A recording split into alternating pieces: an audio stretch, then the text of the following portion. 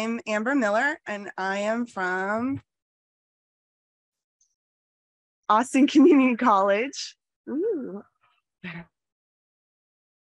And I am a trainer. I'm a professional development supervisor for Austin Community College and an ESL instructor. So what will happen today? I always give this as a 3-hour training. So what will happen today is a very condensed version. We'll do a couple of activities, but just know that this is condensed, and I'm going to try and keep it to the time. So please, everyone, relax and participate. This is an experiential training, so that I give, and we'll do a couple of activities if we have time. And then at the end, get the book. So there's an ebook. It's printable, it's free. I encourage you to look over the book and share it with your colleagues at the end of this. Thank you. All right, so this is the most important thing though, which is, why are the first 3 weeks important? As I was developing this training, I did a little bit of research, and studies show that for adult education students, if they are going to leave the class, if they are going to quit the program for reasons that are not external. So we can't help it if a student leaves because they got a job or they don't have childcare. We can't do anything about that. But if they're going to leave because of the class, then they're going to do it in the first 3 weeks.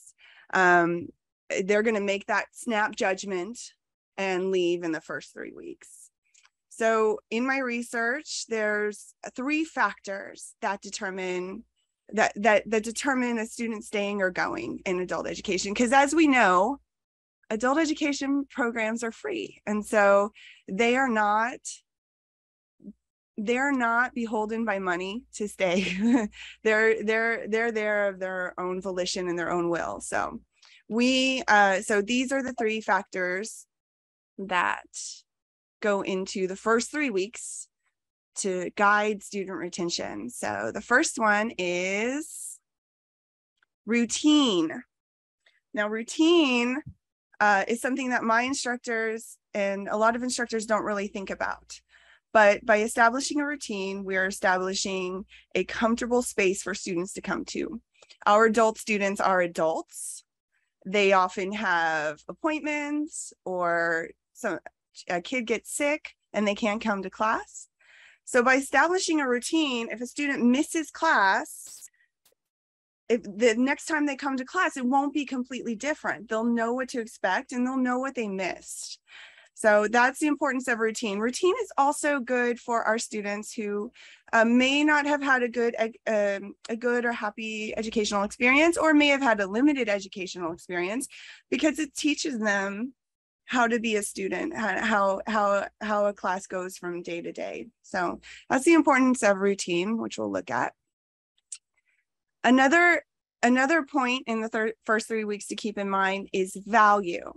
And this is value perceived by the student. Do they feel like they are learning English? Do they feel that their time is being used valuably? So establishing that, making students see the value of coming to class, is very important as well. And then, of course, the last thing is community. Building that community of learners in your class, making them feel comfortable, is super important to keeping them in class. When you learn a language, when any of us learn a language, the very first thing we are asked to do is talk about ourselves, where you're from, what you like. And if we don't build a sense of community in our classes, students won't feel comfortable talking about those personal things. So these 3 things all lead to retention. And now we will go into some activities. So community. In the book, there are a lot of lesson plans about building community in your classes, things that you can use both online and in person. So for your homework, I sent out this Padlet map, which I will go to now. And This one I always do with my students in class. And thank you for those of you who filled it out. For those of you who didn't fill it out, I'll put it in the chat. If you want to do it. And as you can see, we are very diverse here in this session, and I really enjoyed looking through your pictures. So what I do for my students is the first day, all they do is put a pin on the map where they are from, and I help them. If they can't do it, then I'll do it for them. And what I ask them to do is, like, I'm from New Braunfels, Texas, and then put their name in the comments here. And a lot of you did that.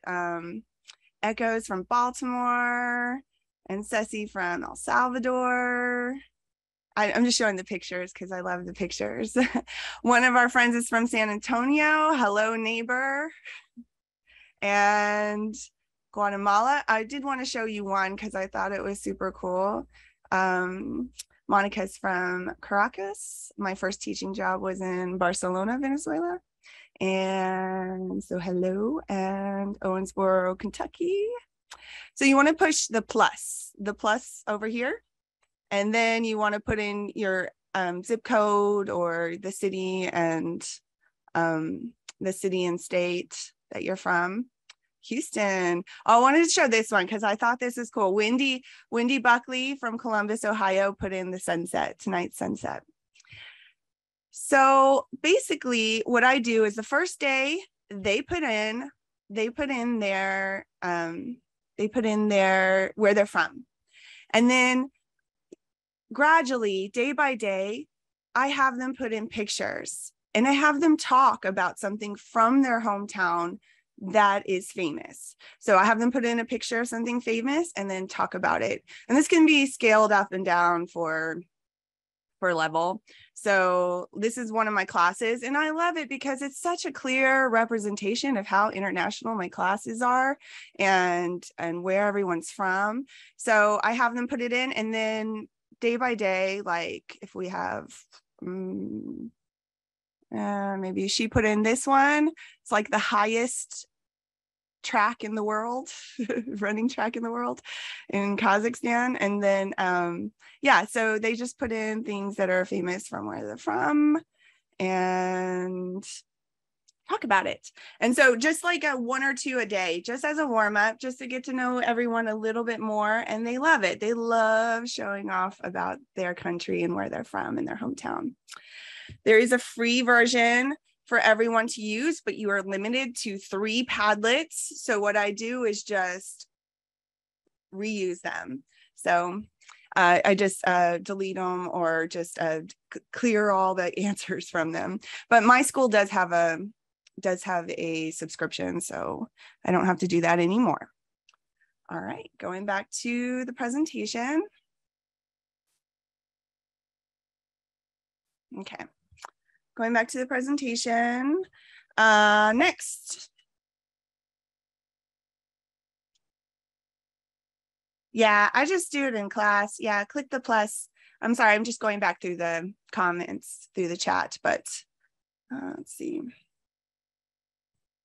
All right, so next I want to talk about rules. So on the first day, I establish the rules. And this is really important for everything, for routine, for providing value to the students, and also for building that community, because to have a set of guidelines that everyone must abide by. So rules. So in the chat, what do you think are my rules for my English class? What do you think is number 1? No cell phones, turn off cell phones. Okay, respect everyone, respect. Nope. To do all that, what do you have to do? Respect, attendance, yes, that's closer. Yes, share, try to do your best. Everyone is valued. I love all those. On time, very close. To do all of these things, you have to come to class, attend, yes, be present, attend, everybody who said that, yes, exactly, have to come to class. And I don't say anything about, this is the first day, I don't say anything about coming on time. I don't say anything about what happens if you miss class. All I say is come to class, because because if you start off with, especially in a major metropolitan area with a lot of traffic like I do, like I live in, if you start off with come to class on time, if they get stuck in traffic, I don't want them to feel like, oh, I can't go to class. I'm going to be late. I don't want them to be scared. I always tell them 1 hour is better than no hours, or 2 hours is better than no hours. So come to class the time that you can. So come to class is my first one. What is my second one? What do you think? What is my second rule? We had a lot of respect and participation. All that's in my third rule, but what is my second rule? Participate. How? Practice. How? Talk. How? Communicate. How? Raise your hand. How? Only English. Yes. Speak English. Speak English. Yeah. So for a lot of my, especially in the lower levels, because we have very diverse classes, we have to I have to underline that the rule is speak English. So I'll say, oh, Jose, what language do you speak? And he'll say Spanish. And I'll say, Andre, what language do you speak? And he'll say Russian. And I'll say, well, if Jose and I speak Spanish, can you understand, Andre? And he'll say no. So it's not just about, oh, it's English class, speak English. It's about respect. And yeah, so I think, so I say speak only English. I mean, there is a point, especially in the lower levels, where I let them explain or help their partners in their native language, and that's fine. But in general, and especially with me, I want only English. And that's why it doesn't say only, just speak English, please. And then the last one is respect others, or participate, or make mistakes. And then it depends on you and your class. Depending on the level, that's what that is it depends on what I'll say. So but yeah, so just 3. In the first day I give them 3 rules, and then I say, you know, in the syllabus there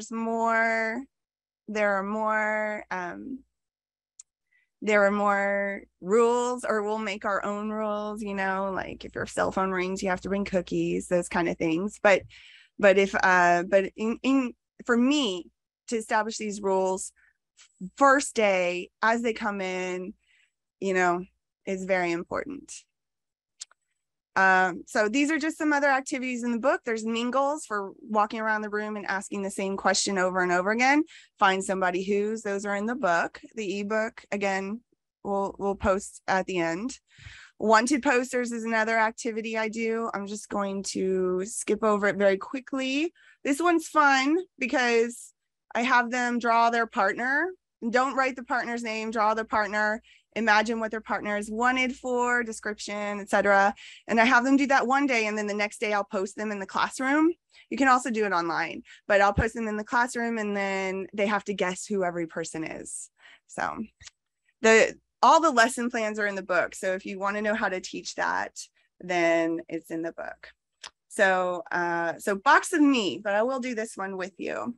Okay, so box of me.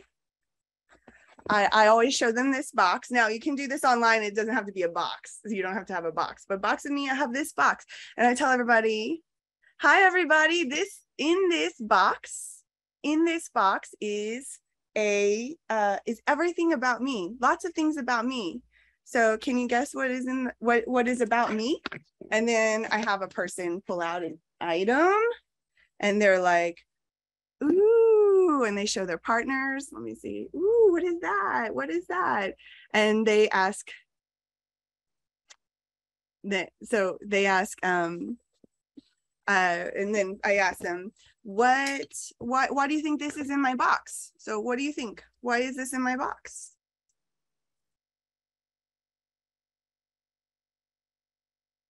Anybody in the chat? My dog. Yeah, I have a dog. Yes, I have a dog that looks like this.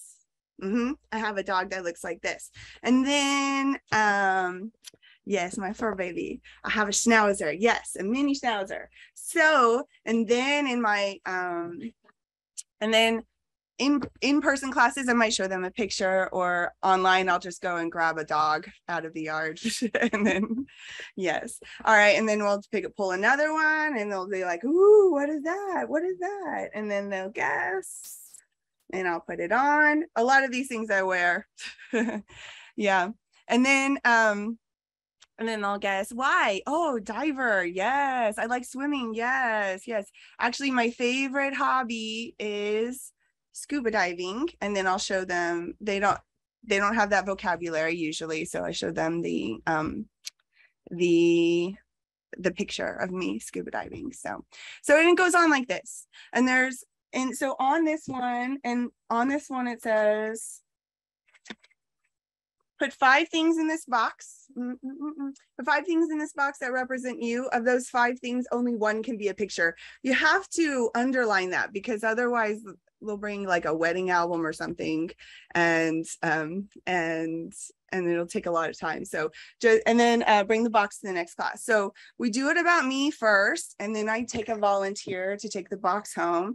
If there's not a volunteer, then I volunteer the most vocal person in class and say that they have to do that. So I have some questions. What are, especially about the English in the chat, do I allow them to use their phone for translations? For basic levels, yeah. Especially if it's something very important, I will post it in English and let them, if it's an important piece of news or something. But other than that, I say no cell phones, because I want them to experience English in class and not experience translations into their language. And so this activity I do as a warm up every day until we get through everyone. So one person a day, and they have to do it. And they bring 5 things, and we all guess why those things are in the box. And then they tell us. With higher levels, we'll do a presentation, and more of a presentation, but it becomes very meaningful. I've had classes where lots of people cried, and to think about things that represent you, that are actual physical objects rather than pictures, is a very meaningful experience for students, and it really helps to build that community and to get everyone to know each other. So moving on,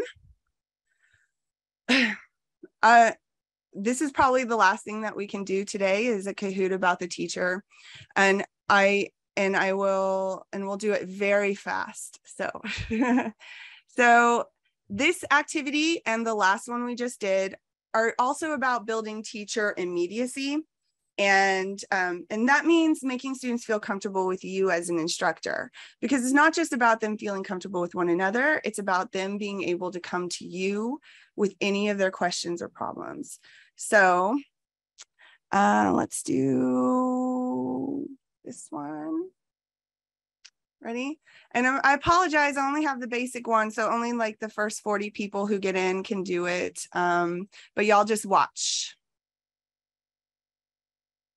if you don't get in.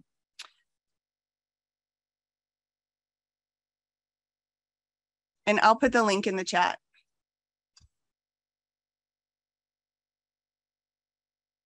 All right, I'm just going to start for time, and the joining instructions will be on the bottom, okay?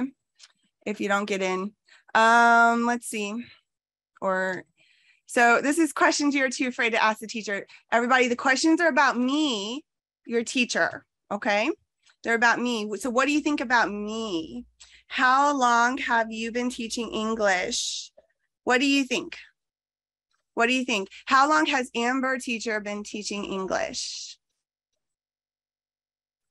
Yeah, 20 years. Well, actually, I should probably, it's maybe 21 now. So 20 years, yes. And let's see who got it. Ooh, Lee, nice. Ready? Gotta go. Did you always want to be an English teacher? Now, I will say, for my students, I make them ask me the question at the end. So did you, to practice saying the question. So they'll say, okay, ask me the question, everybody. Did you always want to be an English teacher? And then this. No, I originally want to be a singer. And then students say, really, show us. And then I show them. And then they say, ah, I see why you're a teacher. Sam is in number one now. Now here's this one. How tall are you? What do you think? Because I'm online. You can't see, but I'll put a picture of myself so you can see. What do you think? Yep. So I am 5'10" or also 182 centimeters. And we are at the end of time, actually. So I'm just gonna skip through. So it just goes through, are you married? And that answer is none of your business, right? So it is, how much do you weigh? It's the same one as this one. Don't be nosy. I teach them that. Excuse me. That's not a good question to ask. Any of those. And then I'm sorry, I'm just gonna skip through so you can see the questions. The link to this is in the book, so you can copy it if you want. How old are you? Ha ha. 42, yes. And then, or don't be nosy. How many brothers and sisters do you have? And where were you born? And then, what are you afraid of? The answer is Walmart and rats. and then the last one is, what is your blood type? Which I always have like one Korean student, and that's the that they get a kick out of that. So anyway, so that is the Kahoot about me. I very quickly want to go back to the presentation just so you have my contact information. Again, so again, this was a smattering of a 3-hour presentation. On the presentation is also routine, how I set up my board. And this is also in the ebook, sample routines of how I conduct my classes. And, oh, rewards. Okay, I left that one in. And then value, different activities to increase value in your class, including a ticket out the door. But I just want to go back to the end. Here's my contact information. That's my email address. And this website I made for instructors. The book is also on this website. So please email me if you have any questions or if you're interested in me doing the whole 3-hour thing for your program. Thank you.